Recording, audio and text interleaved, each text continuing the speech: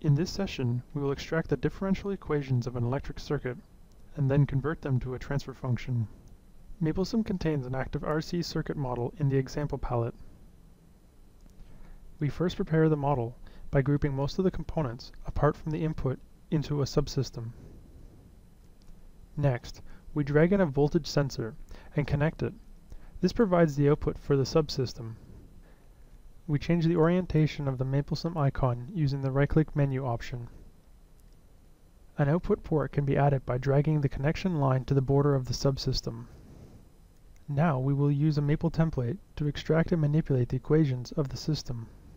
First, we will select and load the subsystem, linking the Maple worksheet to the MapleSim model. We can see the list of DAE variables and parameters. Next, we can set the parameters to be symbolic using the toggle symbolic button or individually specified.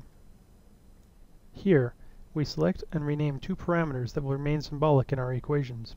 We can click on the Reassign Equations button to apply the changes we've just made. The DAEs, ODEs, and algebraic equations of the system are now available to us. Next, we will add Maple execution lines to manipulate the DAEs and get the transfer function of the system.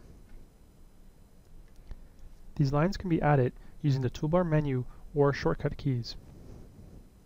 In this template, the equations are automatically assigned to the variable DAEs. We then convert the differential equations to a transfer function. This uses Maple's tools for dynamic system analysis.